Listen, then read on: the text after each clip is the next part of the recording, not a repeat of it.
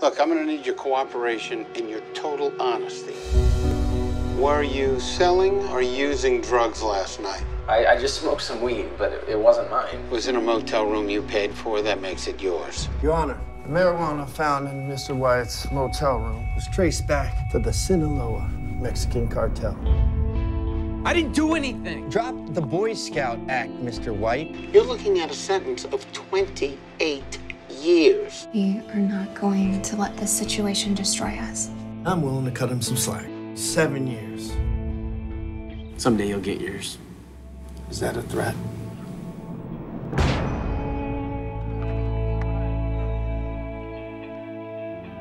The ones who adapt best are the ones who get on with their lives.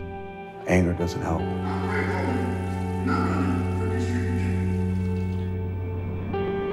There's no such thing as destiny. But there is such a thing as evil. Evan White? Seems like you got a pretty raw deal. It's my job to prosecute criminals, and I do that with zeal. If you plan on doing something you shouldn't be doing, I'm gonna find out. You're gonna turn around and leave right now, or I am calling the marshals.